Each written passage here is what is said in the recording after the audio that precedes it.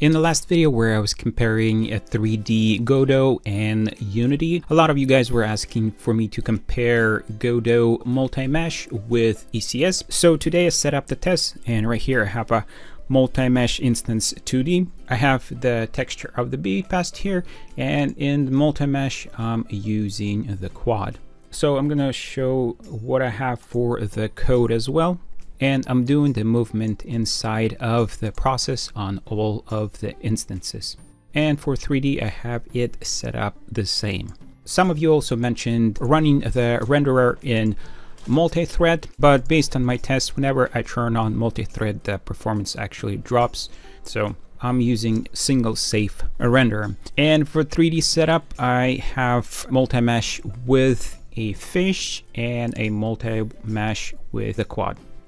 So let's go and run them and see how that compares with ECS. So let's start with Godot 2D, and I'm gonna run 10,000 units. So at 10,000 units, I'm getting around 77. Now, if we take a look at Unity running ECS with a sprite renderer, at 10,000, I'm getting around 58 frames a second. But I've noticed that ECS doesn't do much of improvement in rendering when you're using sprite renderer. So running a quad instead of a sprite renderer in ECS at 10,000, I was getting 108 frames a second. So Unity was still a little bit faster than Godot 2D. Now let's go to Godot 3D and run quads at 10,000.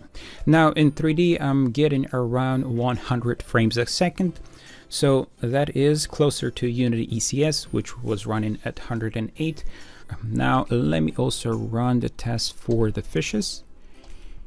And let's go to 10,000. And again, we're getting around 100 frames per second. And in Unity with ECS at 10,000, I was getting 115.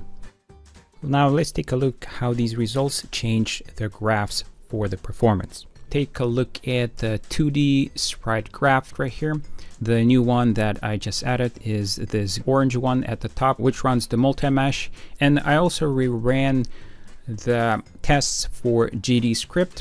Someone mentioned in comments to use static types instead of dynamic to improve the performance, and that did increase around 10 to 20% in performance. And also I rerun Unity mono behavior test. For that, I changed the code to cache the transform component so I wouldn't request each frame. That also increased the performance a little bit.